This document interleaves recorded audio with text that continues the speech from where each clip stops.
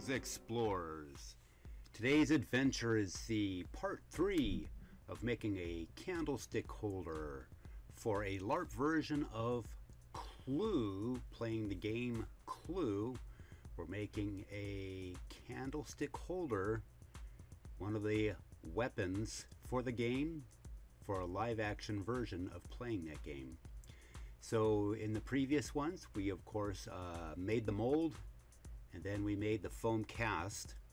So today we are prepping for washing and painting the candlestick holder. So right now what we have, if we've made the foam mold, and now we're washing it down, and we're going to use an alkaline soap to do the cleaning initially. And it is totally okay to get these wet, get it into the nooks and crannies. It's totally okay to have the soap soak into it. So that's what our adventure is today. And we're just going to wash the whole thing down, and the alkaline soap, the Dawn soap, is going to neutralize any of the residual chemicals that are on the outside of it. It is all about getting the paint to stick to foam.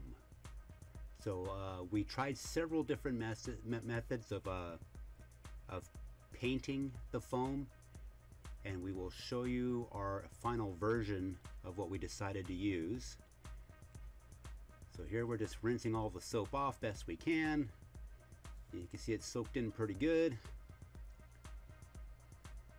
And so once we get it all rinsed out, we will set them off to the side to dry, probably for a couple days. We'll probably put a fan on them too, to make sure that we get all the moisture out of there. And then we'll do a second step.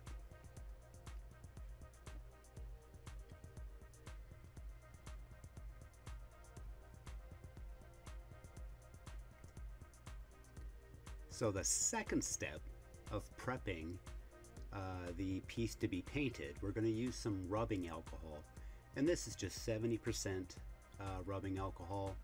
So these the candlestick holder, the foam candlestick holder, has dried completely. It's been a couple days, and now we're just going to wipe it down with some alcohol, just in case any of the soap or any of the residual chemicals were brought forward. This last part should be able to wash away any residual chemicals that might have been left behind. So we're going to work that alcohol into all the nooks and crannies. And preparation's really important. You want that paint to stick. As always, if you do a good job on prep, then it makes everything last so much better. So we're just going to give it a good rub down, soak it down with some alcohol. And then we'll do the same process again. We'll allow it to dry, probably for a couple days. But we'll work that in there. We'll get all the nooks and crannies. Perfect. We actually thought about next time using a washing machine. We're going to throw our foam into a washing machine with some alkaline clothes soap, and we're going to see how that works. So that'll be a fun experiment. So it looks like we got most of it done. We'll give it a good squishy. Perfect. All right. Now I think we will be heading into actually prepping to do the painting.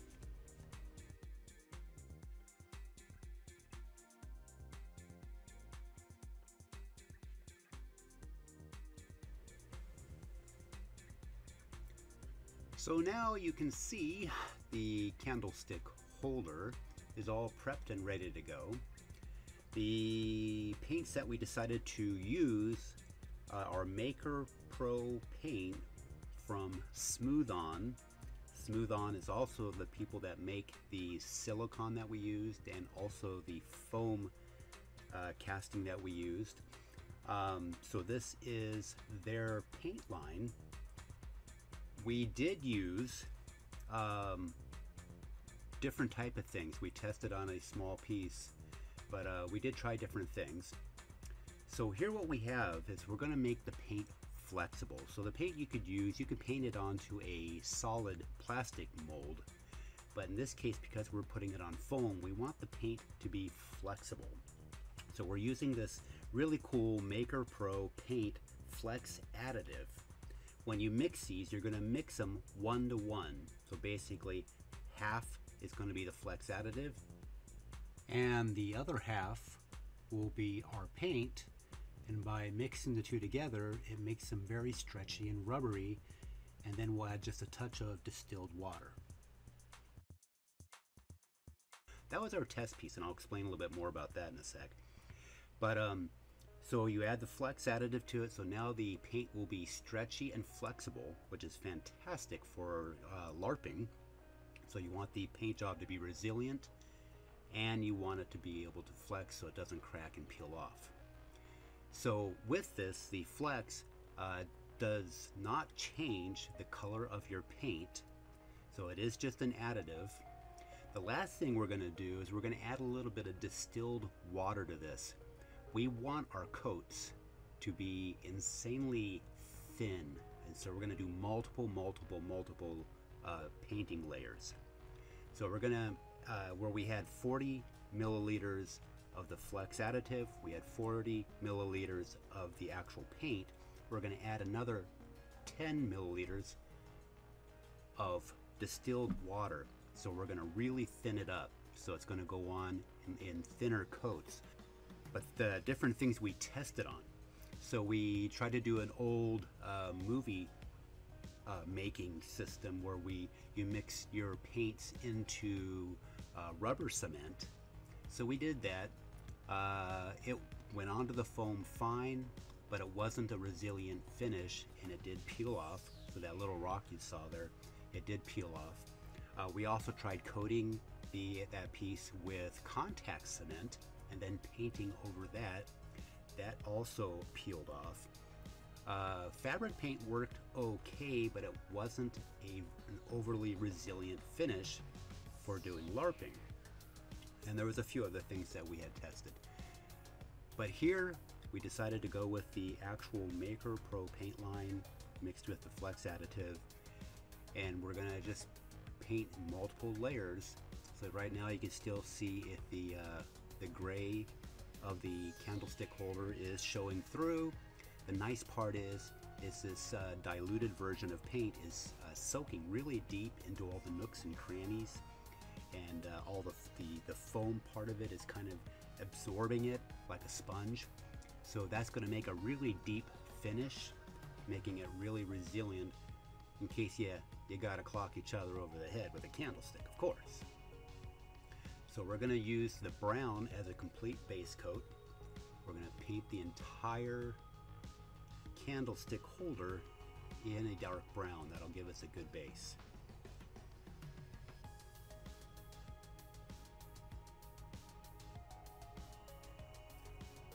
So as we paint this, we will let it dry a half hour between each coat. You will notice as I'm going here, I actually have 3 candlesticks that we're working on. So we're going to make 3 of them at one time, although we're only going to show you 1 at each step.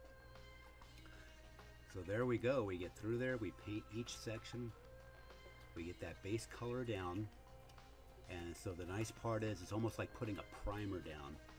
So that thinned version will really stick and adhere to it, and we will keep diluting, and if we need to mix more, we'll be using the exact same thing over and over and over again. And you want multiple coats, multiple thin light coats. Don't put it on too heavy. You want light coats. As we do this, I am finding myself thinking this is really fun. The thought of using it to do a live action role play version of Clue is really awesome. But I'm also seeing, I can carry this around at a Renaissance fair or at any of the anime conventions and things like that. So awful lot of fun, and I do recommend other people to try this. So it's a really good thing to do. So the great part is you will slowly see this candlestick foam casting slowly turning into the original molded candlestick holder. So we're going to give it a really neat wood grain, and we're going to do a lot of different techniques in order to create that wood grain, and it should be pretty awesome when it's all done. You will also see us as we move forward. We're going to be introducing a second color. We want to kind of keep it all in the same color tones, but you'll see us mix a white now. So we're going to mix up a white, and we're going to do it exactly the same way that we did the brown. So we're going to take that flex, we're going to go half, so 1-to-1 again, so half of it will be made up of the flex additive and the other half will be made up of white paint. And then what will end up happening is we will mix the white and the brown together, kind of creating a beige coloration, and that's what we'll be using to paint the top and the bottom sections of the candlestick, and it will also be part of the process as we try to give it the wood grain look. So equal portions of paint and flex additive, and then we will maybe not need the water, although it wouldn't hurt to do it, but there's going to be water in the brown paint when we mix it in, so we may just need to do this right now. So there we go. We're going to mix up a batch of white in preparation of making a beige when we mix some of the brown and some of the white together. And this only takes seconds to do, so we'll mix that up. Awesome.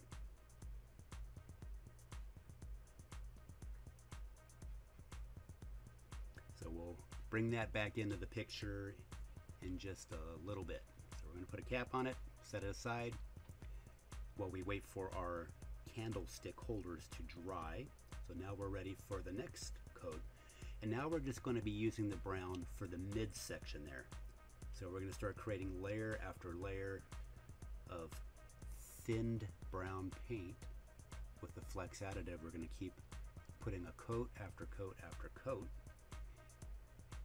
and you'll slowly see the gray foam being covered up, and you'll see less and less of that gray foam coloration, the gray look. The mold itself has some really awesome wood grain in it, so whenever we made the original silicone mold, it retained with great detail all the really cool wood grain from the original candlestick, and that detail is transferred onto the foam when you do the foam cast. So in the end, it'll all look really neat. It'll look like, you know, if you do an expert job on the paint job, you can make this look like an actual piece of wood.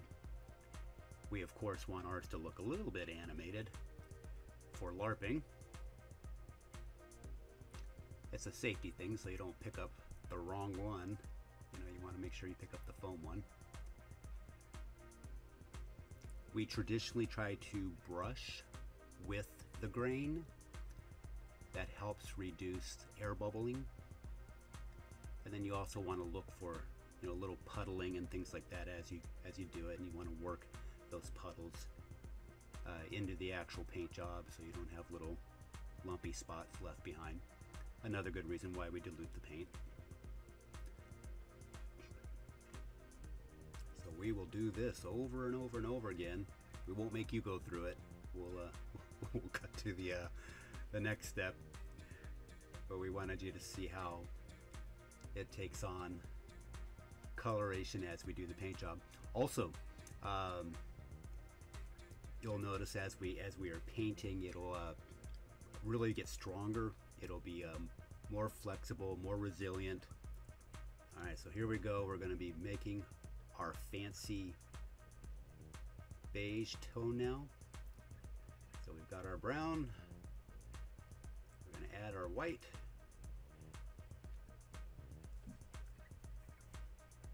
We want two distinct colors.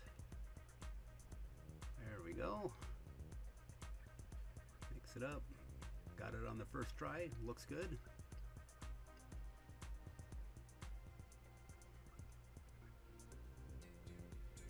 So now we'll be using this on the top part and the base. And it's the same process with this. We will be doing layer after layer after layer. Traditionally, you want to shoot for about 6 to even 8 layers, thin layers. So you just keep coating and coating and coating. And by doing a really good job at this point, doing a good job on the paint job, you'll have a much more resilient and lasting paint job on your hard work. Get that all painted up. And you can see the 3 candlesticks we're actually working on. This process probably took about 2 weeks for us to finish up. You can go a lot faster. We just took our time, did things in between it all. And then as we put these layers on, then you'll see us starting to do another step where we start to try to accent and bring out the wood grains on the candlestick holder. That's the base. Now we got to do the top part. And the nice thing is you know, it's meant to have an old look to it. So, you know, you don't have to be overly critical with staying in the lines. It's totally okay to go outside the lines. You want to create, obviously, sections to it, but the original candlestick, you can tell the paint job. You know, they couldn't get it accurate either. So you don't have to worry about things like that. That just makes it look even better by having a little bit of overlaying and a little bit of mishap in between it all. There we go. And so once we get this section done, we will do this over and over and over again. Nice thin coats. And then we'll do all 3 of them as we're going. So you'll be able to see them progress along with the one that we're doing. All right, marvelous.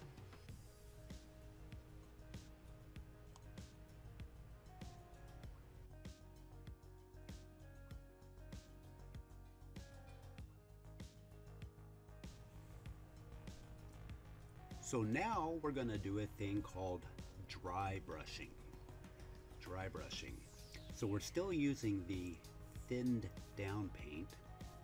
Well, now we have our 6 layers of base paint down. So in all reality, the LARP weapon is already all good to go.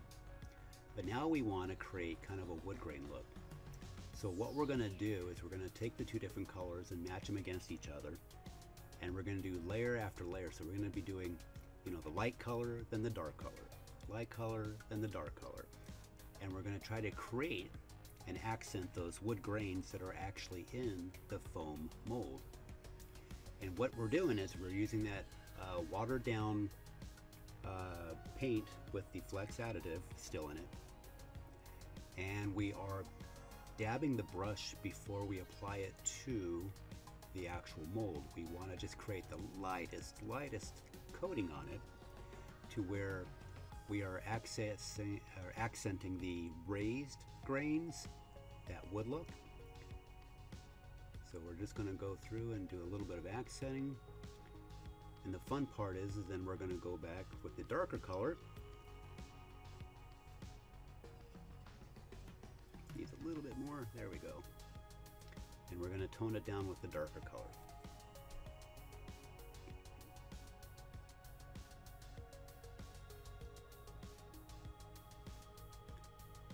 So now we're doing the bottom part with the darker colors, and then we'll do the top part also with the darker brown.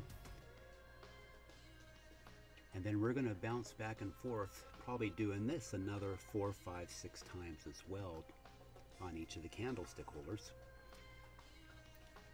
So we're going to go with a little bit of dark brown, then we're going to put a little bit of light color on top, and then we're going to put a little bit more dark down, and then we're going to do the light color again. And I think the only thing to keep in mind as you're doing this is these paints, as you apply them, you have to bear in mind that they will dry a couple shades darker than when you first put them on. So kind of keep that in mind as you're doing that. Traditionally, paints dry a couple shades darker. Do a little touch up as we go there. And that's dry brushing. So you don't want a lot of paint. You want to keep it kind of dabbed. It is totally okay to have a little bit of mix of colors between the beige and the dark brown on the plate there. So you'll get a more of a natural look as you do that part. Now we do the top part. It's a real quick brushing. And then now you can see it's kind of starting to hit the lower section, and you will see the brightness of the beige color will start to be toned down as we do that process. That way it doesn't look too unnatural. And remembering, of course, again, that the color will be a couple shades darker as it dries.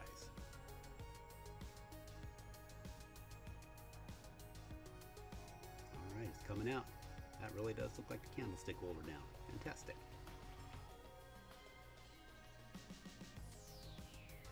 So doing this stuff, I highly recommend anybody who would like to do castings and molds and things like that. This is just wonderful fun. We will be doing a lot more of these type of things for everybody. So we have a whole slew of LARP style things that we're going to be making. And there we go. We're going to do some more toning down.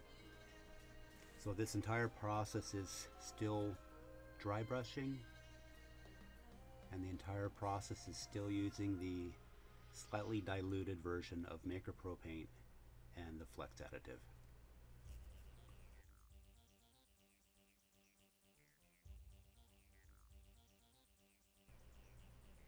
So once we finish up the first few layers here of the dry brushing, you will see us start doing the second process of, going over top of each of these layers.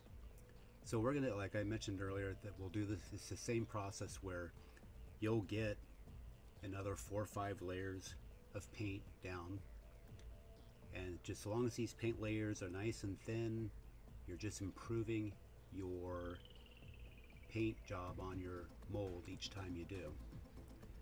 So now we'll get into the beige. We'll go back over the darker brown. And at first we were just going to do the dry brushing part of it, but we're going to do another type of thing in just a few seconds. We're going to show you another thing where we're going to create continuity in the entire piece when we're done here. And you'll also notice, like a lot of my brushing, I'm going in certain directions. I'm still trying to maintain the direction of the wood grain. So I'm still going in the direction of the wood grain that was on the original mold. So sometimes I go downward, and sometimes I go the length, the long way. And it just depends on which direction the wood grain is going. You want to stay with the wood grain to create a more natural look to it. Now we'll do the top part and tone down the darkness of the brown. But we want the brown there because that helps us with that wood grain look.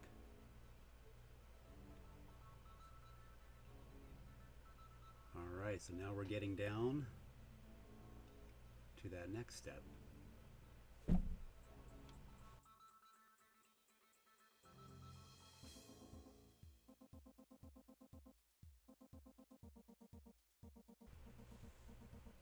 So at this stage, we're going to do a thing called a wash. So where we had used the dark brown as our base coat, we still want that to be the primary look of the candlestick, of the candlestick holder.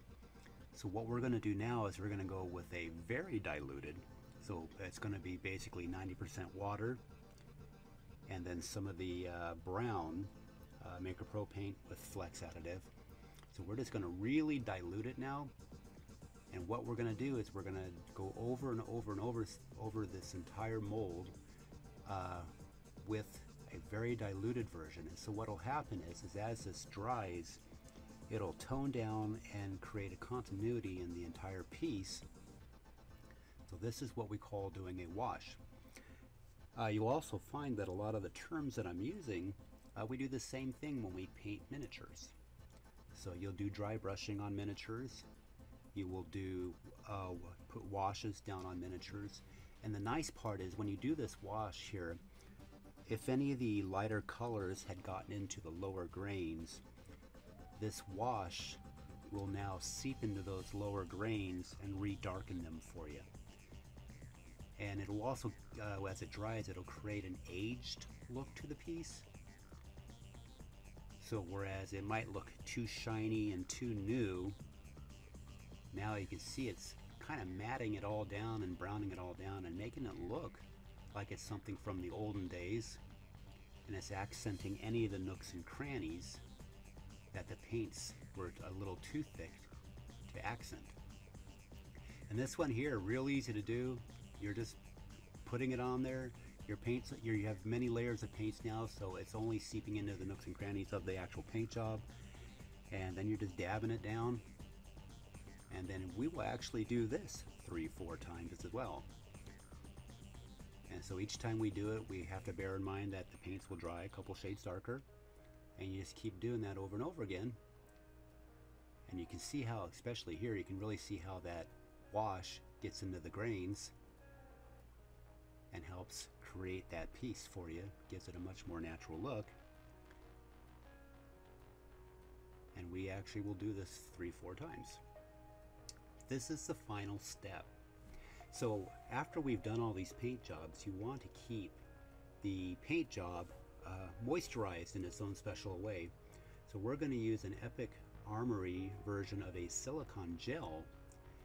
And this one here, yeah, I probably should wear gloves, but I wanted to be able to feel where I was rubbing the gel into it. So this is basically just a kind of a diluted silicone coating that you're going to put on this.